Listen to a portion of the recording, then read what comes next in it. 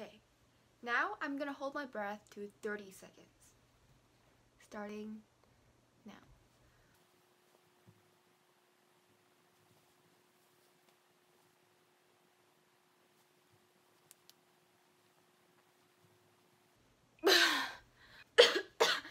I'm feeling pretty sick right now because I was running out of oxygen in that exercise. Every living thing in the world needs oxygen to survive.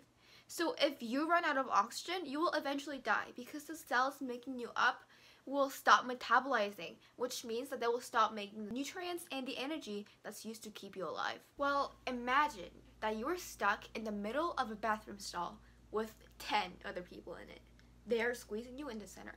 And that's pretty terrible because people on the outside, they would be able to breathe, but you in the center, you can't breathe because all the other people are soaking up all the oxygen there is outside of the stall, so it's impossible for any oxygen to reach you, so you'll eventually die. Well, this is actually happening to cells during tissue engineering. So during 3D bioprinting, where you're actually 3D printing tissue scaffolds, the cells in the middle region of the scaffold don't get as much nutrients as the cells on the edge portion. And right now, it takes over hours and even days to print out an adult-sized tissue scaffold. And this means that the cells in the middle region are deprived of essential nutrients for this long amount of time, and that means they will die out soon. This is actually a huge problem right now in tissue engineering, and scientists are looking for ways to solve this. And here comes our savior, algae. Hey guys, it's Yuli, and today I'm going to talk to you guys about an idea that I had for using algae to keep mammalian cells alive during tissue engineering. Let's dive right into it. To give you a quick summary of this idea, I'm essentially suspending unicellular algae into a bath of granular hydrogel where print material is deposited into during 3D bioprinting. Bioprinting is essentially extruding out a material called bioinks, which are a mixture of living cells and hydrogels, into the 3D model of a tissue that is later bound to develop into real tissue. And bioprinting is actually a part of a larger process called tissue engineering, where you're essentially developing new tissues to mimic the biological function of actual organs inside your body. A bioprinting technique that's getting a lot of attention right now, it's called FRESH, or the freeform reversible embedding of suspended hydrogels. Essentially, bioink is deposited into a bath of support material made out of microscale hydrogel particles, and we call this bath a support bath. This support bath locks around the deposited bioink and holds its shape until it cures. And this is the key to how fresh bioprinting allows you to print quickly and with high resolution. It, however, also allows you to take control over the extracellular environment that the cells inside the bioink are exposed to once they're deposited. And this made me wonder, what if we could provide oxygen to these cells through the support bath? Turns out I wasn't the only one who thought of this idea. Researchers have already tried to do this by releasing particles or molecules that can really release oxygen into the support bath. But the problem is, a lot of people use something called peroxides, which are molecules that produce water molecules and oxygen. And peroxides produce oxygen for only a short amount of time, and often involve chemical reactions that are toxic to these cells. Then I encountered this paper by a Harvard research team where they embedded algae into a tissue scaffold to provide oxygen to the mammalian cells in the scaffold, and the algae were later degraded away. And this got me thinking, what if we could use algae to provide oxygen to the cells in the support bath? At this point, I was curious if other similar things have been done, so I started researching about how algae was co-cultured with mammalian cells and previous research to provide oxygen.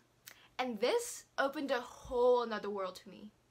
To give you a brief discussion of the wonders that I found during this research, researchers used algae to treat chronic wounds in mice, to treat breast cancer in mice, to make neurons start firing again in tadpole brains, as well as growing thicker meat tissues and making this algae tadpole chimera that apparently survived for several days. And you're hearing me right.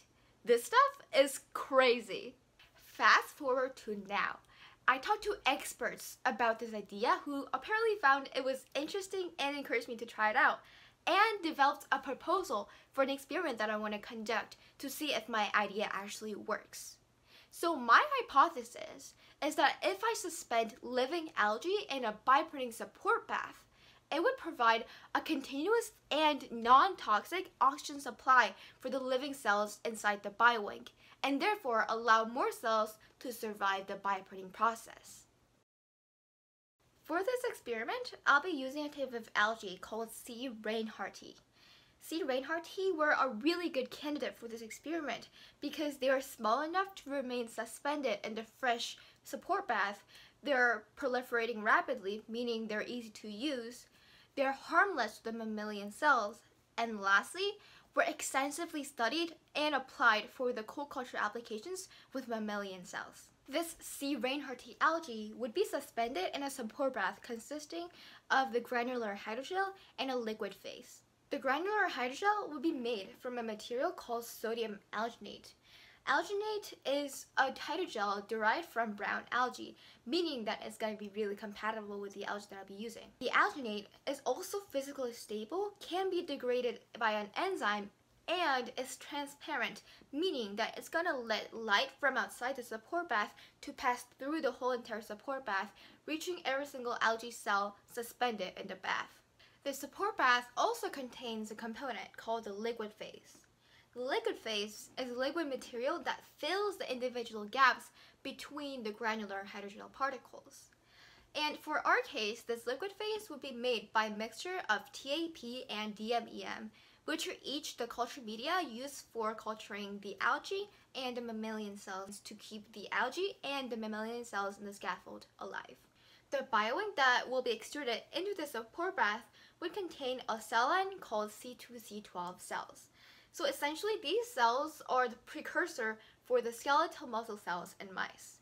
So C2C12 cells have previously been co-cultured with the C. reinhardtii algae that I'm using right now, and it also proliferates rapidly, making them a really great option for a proof of concept experiment like this one.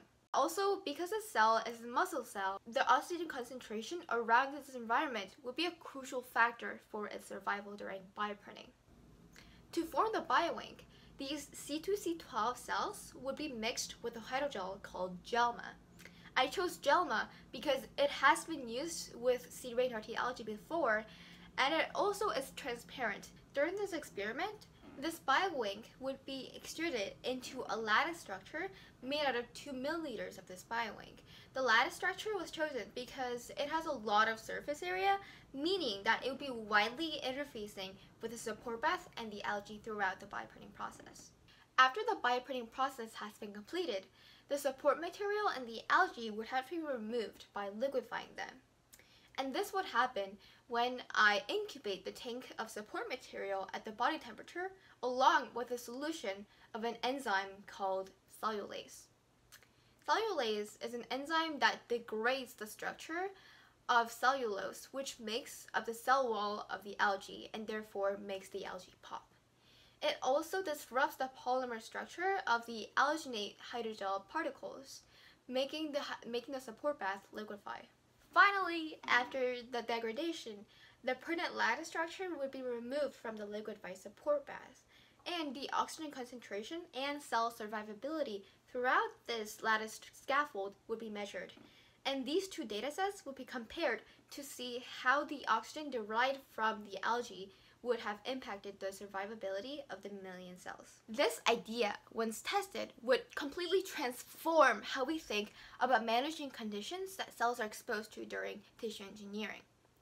For example, this co-culture system and 3D bioprinting could be transferred to other parts of tissue engineering, like cultivating mammalian cells before they're mixed into the bioink, or even culturing the printed tissue scaffold to create an actual living tissue. And during this co-culture, the algae would not only provide oxygen to the mammalian cells, but also remove their cellular waste like ammonia and lactate that once accumulated could be really harmful to the mammalian cells themselves. Further, the algae could be genetically engineered to produce certain molecules like growth factors to enhance the overall performance of the final tissue. Hey, if you'd like to learn more about the step-by-step procedure of this experiment, feel free to check this article out. And please contact me if you know of a lab where I can actually test this idea out over the summer next year. Either way, I hope you learned something from this video, and see you in the next one. Bye!